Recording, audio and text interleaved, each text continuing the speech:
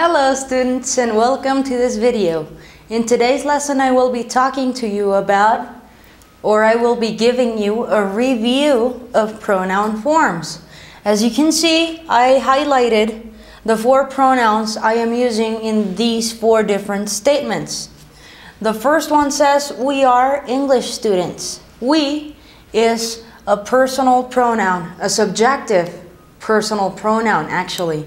So that tells you that we, this personal pronoun here, is acting as the subject of the sentence, as the subject of the verb. We are English students. So this here is acting as a subjective pronoun. Subjective or subject pronoun. All right? The next one is the best cheerleader is she. The best cheerleader is she. This here cannot be the subject of the sentence. This is simply a complement of the subject. The best cheerleader is the subject. And this is a complement of this subject here. So this makes it a complement. The next one says Leonard intended to be he.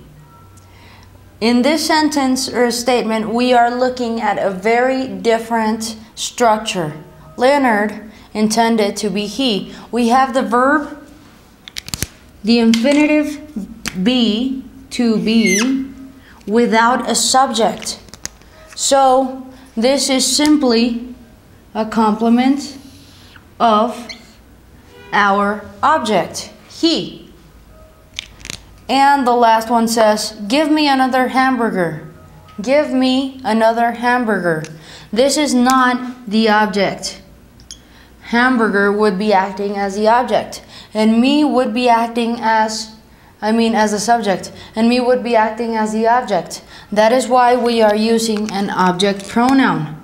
And this is an objective form pronoun, or an object pronoun.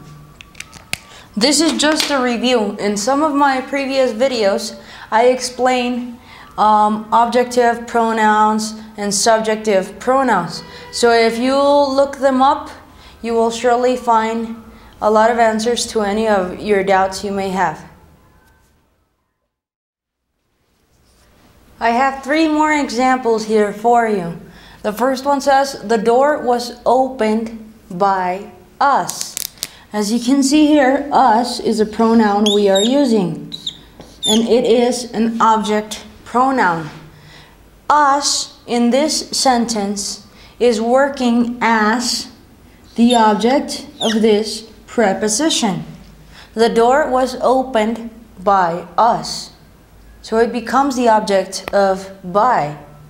The next one is he wants to love him. Him is another object pronoun, and that is working as the object of this infinitive, to love. And the last one says he thought it to be her.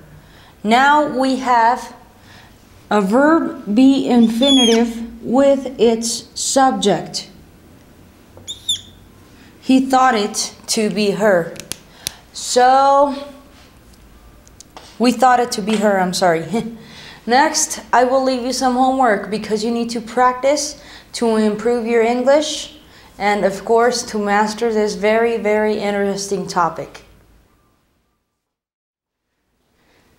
For homework, you are going to write 4 sentences using the subjective and objective form of pronouns and the infinitive to be with and without a subject.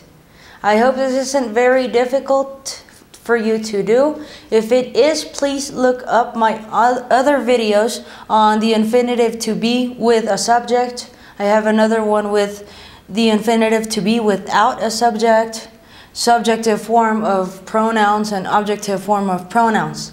These are actually 4 summarized topics and videos. Alright, so for those of you who have a workbook, just go ahead and do your homework there. And if you don't, please leave your homework in the comments section below this video. Thank you so much for watching it, and I will see you hopefully next time. Would you like to watch my next video? Click on the television to the right. Pronouns connect dependent clauses to their preceding background. This means that a relative